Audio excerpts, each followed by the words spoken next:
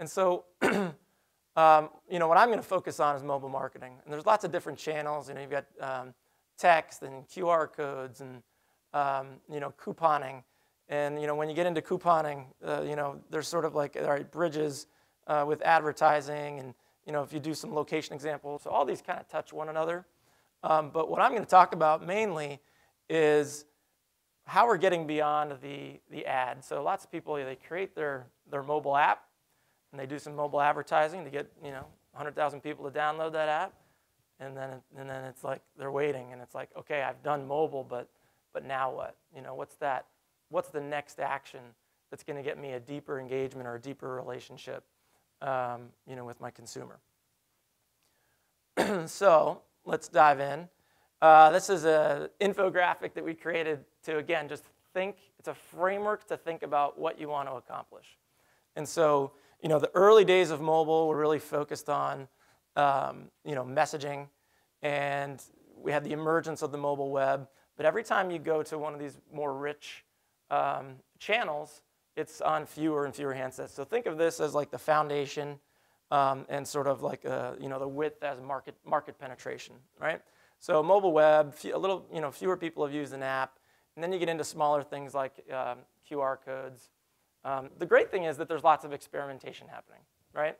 And so I think as marketers or business owners or people who are in charge of a mobile strategy, you really need to think about whether you're after something sexy that a few people can do, and maybe you get a great press release out of it and scare some competition, or if you want results by hitting the largest universe of people possible, right? And so there are those trade-offs that you need to think about. So let's talk about what's working. So on that foundational layer of mainly messaging and QR codes, activating sponsorship or activating media, right? So what happened in way back with American Idol is they said we're going to get people to participate, and so that brought TV to life, with people participating on the couch and sort of the lean forward active participation, as opposed to the one-way broadcast becoming the two-way conversation. And now that's even, there are some really, really cool apps that you can open and sort of watch, especially with game shows, on your tablet and play along with the contestants on the TV. And so we're seeing more and more of that. And so this is something that I think, this is a great framework for thinking about how you're building your mobile database, right? So it's beyond just getting numbers, it's getting intimate engagements. And so this is a graph that we put together, we talk about with our clients. So in the beginning stages, think of like dating, right? In the beginning stages, the chance of somebody opting out of your program are considerably higher with every communication that you send. And so you're kind of on trial. So we say consumers are easily spooked. You got to be really careful. Everything's got to be right. But the point here is that you start to create value in that relationship. And as you earn that trust, after time and exposure, you've basically earned the right to screw up once in a while here and have a lower opt-out rate than if you screwed up in the beginning.